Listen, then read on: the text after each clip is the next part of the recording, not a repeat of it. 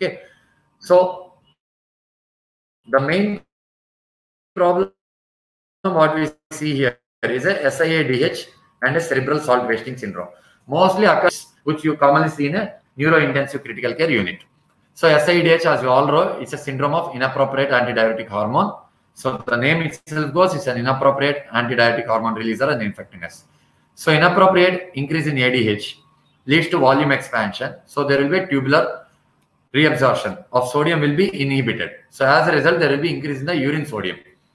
Always remember, SIADH and cerebral salt wasting, almost all the symptoms will be same. The only difference is SIADH will have a volume expansion, whereas cerebral salt wasting is a volume depletion. Leave about all. This is the only difference you just need to remember. Remaining all, the urine sodium, urine osmolality, everything will be almost the same. Okay. So as we have discussed earlier, it is of three types. One is hypertonic hyponatremia, isotonic hyponatremia, and hypotonic hyponatremia. So as you know, it all depends on the sodium. So hypertonic is increase of other osmoles like the glucose or the presence of mannitol or an IV contrast, where because of all these, the sodium levels go down. The best example for this, which you see a regular case in ICU, is a diabetic ketoacidosis. So if you see a patient of diabetic ketoacidosis, always the patient presents with hyponatremia. So don't forcefully jump in and then correct the hyponatremia.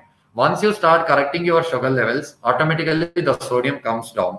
There is a formula for which I will show you in the later slides how to correct the sodium for the higher sugar levels. Okay. So this is normal osmolality.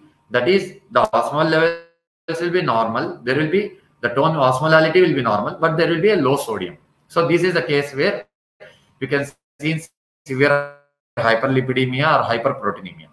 And decreased plasma osmolality, this is hypotonic hyponatremia. So there are three causes for this.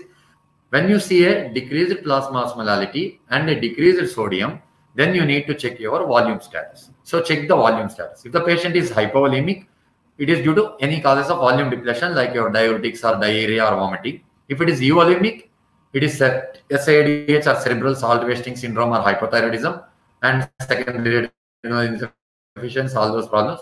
It is hypervolemic.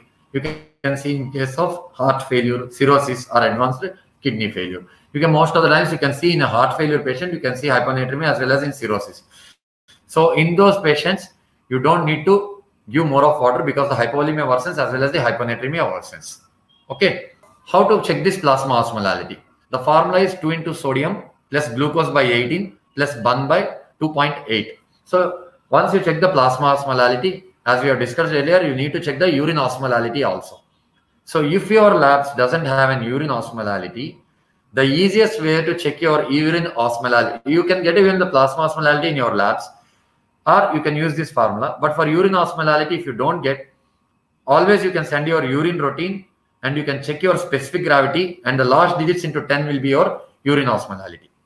In the specific gravity, last 2 digits into 10 will be your urine osmolality if you don't have a lab. So I think the slide is not clear, but I think you may be able to understand it.